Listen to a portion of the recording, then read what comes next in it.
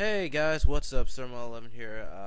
Kind of ran out of some topics to do. Well, not really ran out. I just haven't really been working on the topics, but I do have a few different topics for videos and stuff, and then I have a top 10 list, which will be coming out, I guess, throughout my winter break.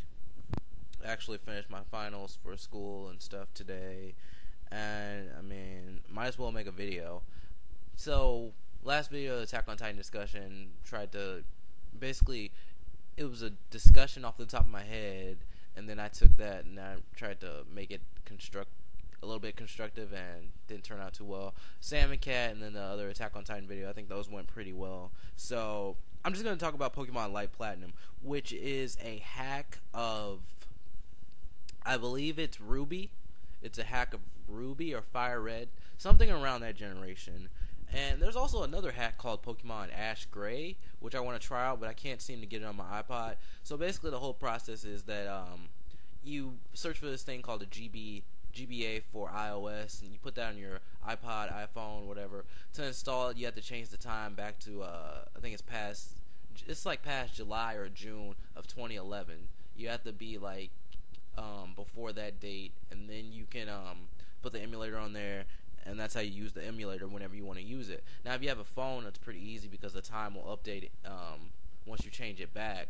But if you have like an iPod or something, I don't know if you want to do that on the go. If you want to like keep up with the time and the date and everything, I think it'll keep the same time, but it won't keep the same date. So yeah, it's it's a hack of Ruby. It has different graphics and stuff. Like, this is a really good hack. You know, the person just took their time. With certain hacks, they only change a few things. There's like, it looks completely different. I've heard that there are 2 regions in this game. Graphics look cool. It's an original story. They have Arceus in it. They have Kyogre. What's the other one? Groudon. It centers around Arceus, which is cool. It actually has Pokemon from 5th generation. Now, I don't know how this guy pulled it off. I just don't know how. But this is awesome. That's one of the things that really attracted me to it. I was in math class and my friend Holden showed it to me. I was like, wait a minute. There's a 5th generation. He had like a Scrafty or something on his team. And I was like, whoa, what's going on? And I like downloaded it that day, and it's pretty awesome. I'm not even that far into it. I'm just talking about it. I think it's pretty cool. There's some anime stuff in there. There's an anime character in there. You can probably guess who it is. So yeah, and I just love this game because of these like classical graphics. Well, for me, this is kind of classical because I started with Pokemon Ruby, Sapphire, and Emerald. I started around that generation. I don't know which game I started with because I own all 3 somehow. And these graphics just like are my favorite Pokemon graphics. We have Pokemon Black and White 2. We have X and Y. Those graphics are cool and everything, but I feel like 2D sprites are always better. Even with the new graphics in X and Y, I just like these graphics more. And I can already tell this is going to be awesome. I've heard great things about this. I've heard the story is amazing.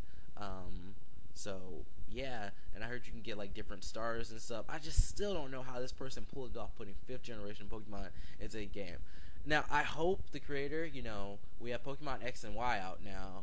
You can make another hack, and if you can program, or you can just build off of this hack, and you can program X and Y, Pokemon from X and Y into there, or, like once X and Y is over, maybe once they release the 3rd version, you could do that. I think that would be pretty cool.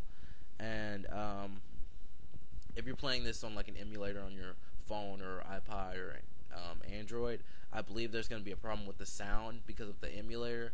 But there is another emulator coming out, the GBA for iOS 2.0, which my friend Holden told me it's coming out in December.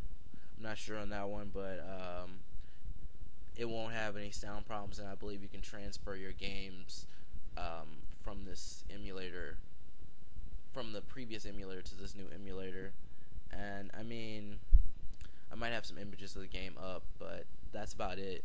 Pokemon Light Platinum, it's awesome. I want to try Ash Gray, but Ash Gray has basically the creator of Ash Gray took like the stories from the anime and put them into a game. I don't know if that'll work out too well, but anyway, anyways, Pokemon Light Platinum, it's awesome stuff.